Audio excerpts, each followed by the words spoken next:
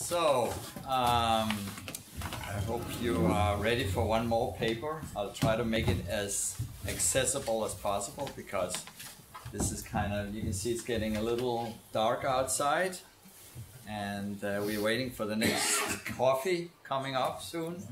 So I'll try to do my best to keep myself awake and you awake. But I want to say one thing first about this and kind of trying to see the big picture here. And this is a 2-day Sutzkever event. So, and as we could see from these two presentations, very interesting presentation, there's a performative aspect to it, which is, I think, is very important. It's not only, I'm not dismissing it, academic analysis and theory, very important in itself, but it's also, it has this extra dimension which I think makes this such a special happening here. And I also want to say something which moved me, which is that Sutzkever is coming to life in his own environment, which is Poland and Lithuania. I think it's incredible. And it started to happen after the fall of the Soviet Union. And I think, as both of you pointed out, it's so important to read Sutzkever in the context of that region, of the borderlands, because he's so much a part of Polish literature, and he's so much part of the Lithuanian landscape and that whole long history, and we should really incorporate it into the study of his poetry. So what I'm going to do today, because that's my training, is to look at the more Jewish perspective here, and it's and it doesn't mean that, I mean, I'm very open and I want to learn more about this whole multi-ethnic, multicultural perspective that is so important for understanding Sutzkever and his poetic background. So, what I'm trying to do today is basically look at these stories that is called the Gruppenerzählungen, the Holocaust stories, or as he called the first part of them from Green Aquarium, kurze Beschreibungen, the short descriptions, that we are blessed. We have translations into many, many languages. And there's even a guest from Brazil that translated Sutzkever into Portuguese. So, and this is such an important thing for the afterlife. But we also, what all this translation activity and all this scholarship is really based on is a deep understanding and knowledge of the Yiddish language, of the Jewish textual background here, that he really kind of drew from in his work. So, to kind of set it into context, what I'm going to talk about, now I'm finally going to tell you what I'm going to talk about. Yes, a book of mine is called Survivors and Exiles, Yiddish culture after the Holocaust. And it's basically an attempt to create a framework for understanding this group of Yiddish writers, historians, poets that had many ways a similar agenda after the Holocaust and were inspired by each other. And Sutzkever is a central figure in that whole company. And it's not a coincidence that the first chapter of my book is about Sutzkever. He really sets the stage. He's very crucial here. And I just want to start with a quote from these stories, because we heard in the first session a lot about history, the historical perspective, and these stories that I'm going to talk about here today, they're more in the aesthetic, they're more in the poetic side of the, but at the same time they are very deeply rooted in a historical, empirical reflection of the reality that Sutzkever was lived through during and after the Horb. So in a story called from Die Nevue von Schwarz, and it's a story called Rosen Blumen, I think, something. I don't remember the title of the story, but it's from Die Nevue von Schwarz. There is a quote in the beginning of the story where he talks about all the people who came to Die Goldene Kate. He was the editor of this journal, Die Goldene Kate, the Golden Chain, in Tel Aviv, that he edited for almost 50 years. And he says, in those days, tens of refugees were drawn to me, the editor of the Golden Chain, ascending on worn-out steps to my narrow corner with their writings like ants, full of eggs in their mouths. They brought a treasure of eternity, the memoirs and diaries of their death experiences during the war and the Horb. If they were all published between hardcovers, it would be a library of the richest wounds. I developed a particular sensibility to be aware just from skimming the pages of the writings, a diary, a description, whether the manuscript was appropriate for inclusion in the journal, because I didn't have the strength to read and live through everything. Unquote. So this is basically his position from which he writes a lot of his poetry and his prose after the Holocaust. He's centrally situated in the Yiddish cultural context as this very prolific writer and editor of the most prestigious Yiddish journal published in that period. Maybe even, if you take it further, you can say even in one of the most prestigious and important journals, Yiddish journals, in the 20th century. And we're still waiting for somebody, I know that I'm sure there are theses about it, but we're still waiting for a book about this incredibly rich material that was published during almost 50 years. And he was very meticulous editor. He read everything that came in there, and he made the final decisions of what should be included. And all these stories that were published in 3 separate volumes, in Grüner Aquarium, Die Nevue von Schwarz, and Mashiach's Togbuch, they were all, these stories were all originally published in Die Goldene Kate.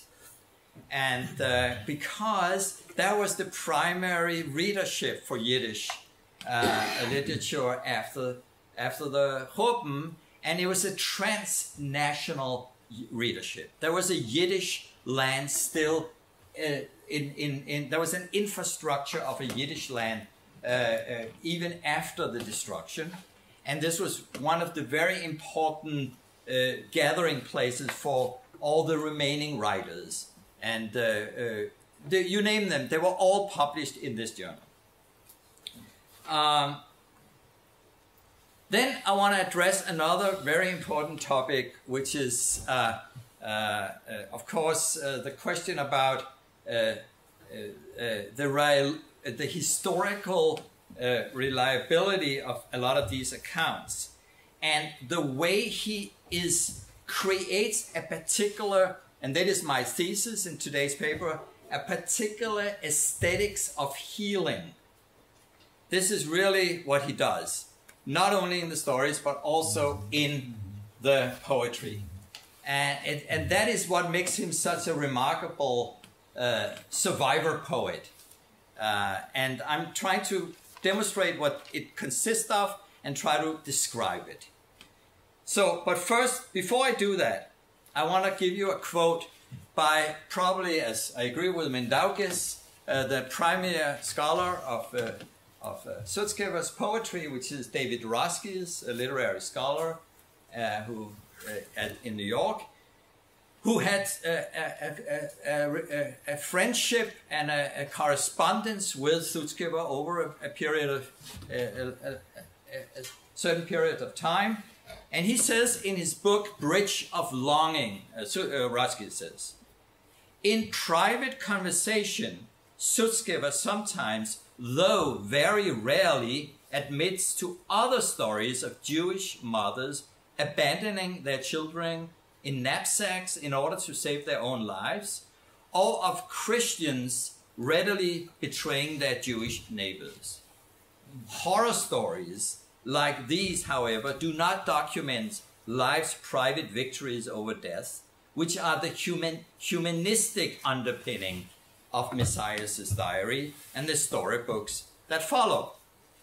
So this is the point of, this is the real, the kind of ideological aesthetic basis of his, of these Prose-Erzählungen. Sutzkever's humanism is based on an almost mystical belief in the power of the poetic word to heal and protect. Like the majority of Yiddish poets of the second and third generation born between the 1890s and the 19-teens, such as Yankev Gladstein, Peretz Markish, and also Sutzkever and Itzik Manga, Sutzkever was deeply influenced by the great classical writer Peretz and his humanism and progressive ideals.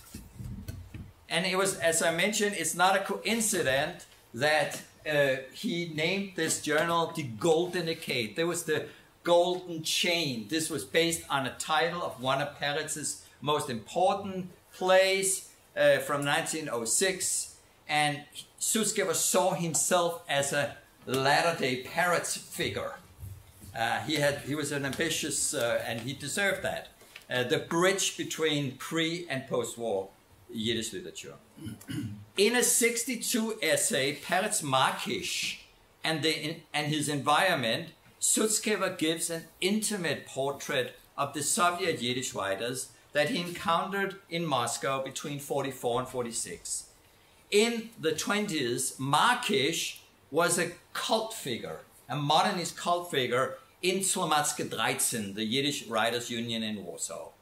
After his immigration, or I would say aliyah, to the Soviet Union as a convinced communist in the late 20s, he became one of the foremost representatives of the Moscow Yiddish literati. Markish, violent imagery and wild declamatory poetics, and you should read some of it, it's very kind of Mayakovsky style, right? Left Sutzkever completely cold. Sutzkever's role model was the Vilna poet Moishe Kulbak, who, like Sutzkever, came from Smorgon in White Russia and settled in Vilna in the teens. And it's interesting, he gives a portrait of Kulbak in this article, and it's also a self-portrait.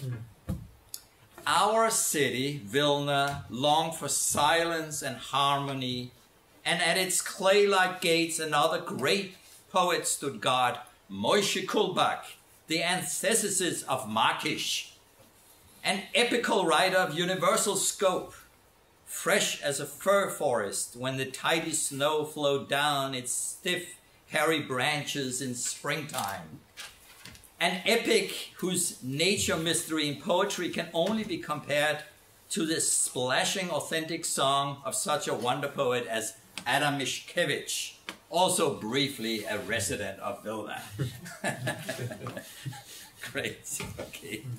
So, just a little contrast here. So he writes in this essay, in his iconoclastic 21 poem, Die Kuppe, which is the Mount of Bodies, the Jews that were killed during the Ukrainian pogroms after World War I, Markish provocatively let the victims of these pogroms, their rotting bodies, spit the 10 Commandments back in the face of God, in a kind of a defiant, provocative, poetic statement.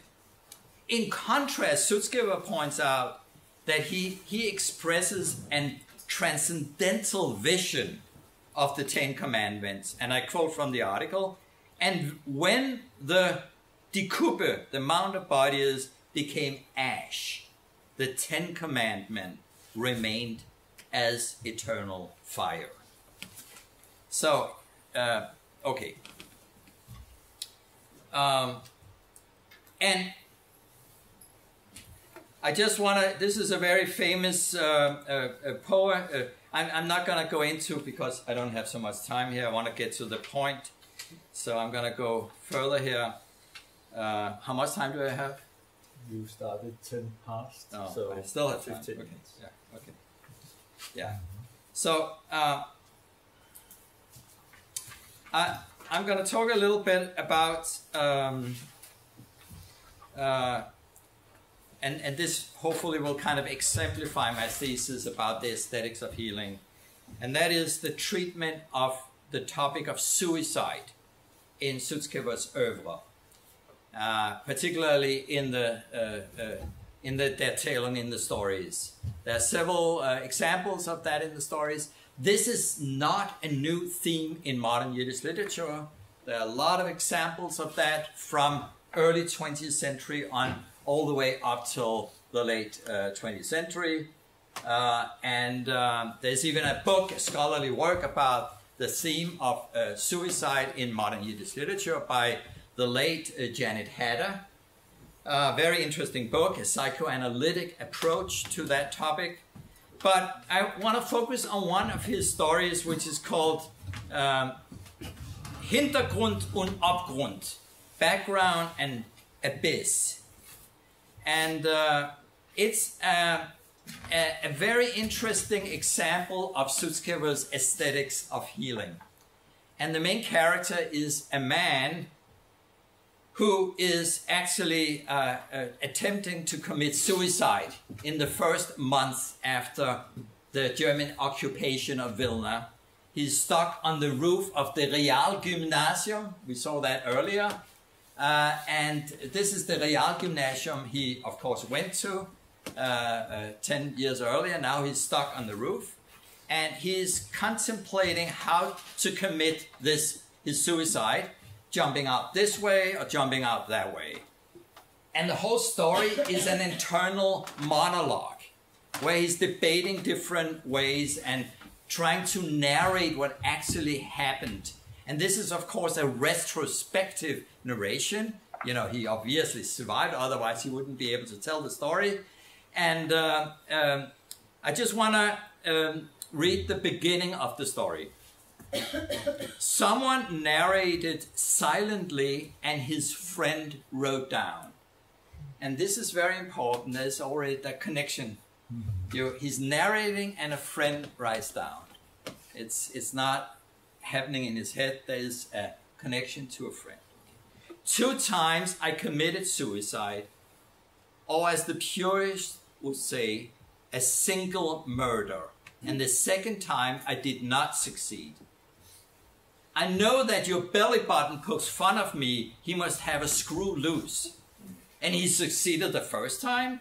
I tell you, friend of my youth, in crystal clear words, the first suicide I only committed inside myself, and that was the true suicide, the only real one until today. When I committed suicide the second time, I was already saturated in death by the first. Okay, let's unpack this. This is a big mouthful for 10 minutes, but I'll try. So he's describing this situation, this very incredibly intense moment, question of life and death, basically, standing on the roof. And he hears all the screams from all the Jews that have been caught in the streets by the chapunes, by the catchers, the mostly Lithuanian, that caught the Jews in the streets and brought them to the Germans, and they were placed in the Realgymnasium, and the next stop was Ponar, the execution site outside Vilna. And he doesn't want to share that fate. He's decided to take his fate in his own hands and jump to his death. And then what happens, and really the actual the main part of this narrative is that when he's ready to jump, he remembers the love of his youth, Miriam. And the reason why he does that is he looks out and he sees this tree in the courtyard. And then all these images from his past and his love affair with Miriam and his whole pre-war life comes back to him. And he's suddenly split in two, like a twin.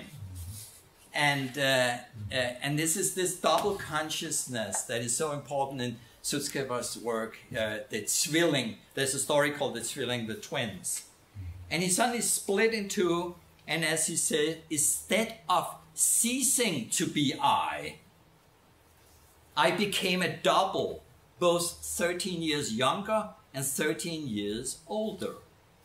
And like in this story, the Zwilling, the magical number is 13, which is the birth year of Sutzkever, 1913. It's also, as we well know, the age of Jewish adulthood. And the last two number of the Auschwitz number that was tattooed on the woman in the story of the twin was 13. So this epiphany or introspective moment, I mean, he was very much affiliated pre-war with the introspectivists, the Insichisten. So this is an introspective epiphany that brings the spectacle to a close by constituting the narrator's past and future. And then, and this is the brilliant thing about this story, right? Then he jumps and the reader is totally shocked because he lands on the back of a German soldier, breaking the soldier's neck with his heavy boots. And then he's free. He can run away, and the rest is history. He survives. And of course, how are we going to interpret this? This is such a... So the attempted suicide is prefaced by this introspective moment where he reclaims his individuality and his past and his future. And he's kind of breaking out of that role of being... he suddenly had been given a choice. And then the rest is kind of like not that important. I mean, it's a miracle that happens, but that is kind of secondary to the first thing that happens. And that refers back to the first quote that I read about the first suicide and the second suicide. The first suicide was the internal one was the main one. The other one was kind of secondary. Okay. So of course, we have all the symbols here. The tree of life is a traditional Jewish symbol. It figures many times in his poetry. We read one of them yesterday, Von Beimer, Mach mein wunderlich Papier. It's a very important, it's about continuity and then, so the aesthetics of healing, and that is really the key here. And I want to go on, I could read another quote from Dan Miron, the Jewish literary scholar, which that's also, he elaborates on that topic, the aesthetics of healing, in his reading of Lieder von Togbuch. But I'm not going to go there. You can read it yourself if you want. I'm going to go to something completely different, and that is the whole concept of Kiddush Hashem and the creation of a new topic. It actually originated in the Warsaw Ghetto, where there was a new term that was being developed by rabbis there, and it was called Kiddush HaChaim. That it was more important during World War II to save human life than to go to your death, a martyr death, like in the traditional concept of Kiddush Hashem. And what's interesting about this whole Kiddush HaChaim concept is that it has become it's become kind of a central topic in Holocaust research associated with the term Amidah, which means it's a prayer in the Jewish prayer service where you stand up, and it's used as an example of standing up, spiritual resistance. And I think what's important here is that there were a group of Jewish historians in the post-war era that actually published and developed these concepts from their own experiences as survivors, Kiddush HaChaim and Amidah, and that has become more or less an accepted consensus in Holocaust research today. And Sutzkever, as the editor of the Golden Decade, published some of these essays by these Yiddish historians. And he participated in debate about that. He saw his own work as an integral part of that kind of Jewish spiritual resistance. And the texts in this book that I translated are, I think, perfect examples of that in the realm of memory work. He continued this kind of very active resistance in the ghetto, armed resistance later in the woods, but also the spiritual resistance in the Papierbrigade as a form for a resistance, spiritual resistance in the form of this Kiddush HaChaim concept that I've developed. And it's interesting, he's very aware of this dimension, this kind of, I wouldn't call it, I don't want theological dimension to his work.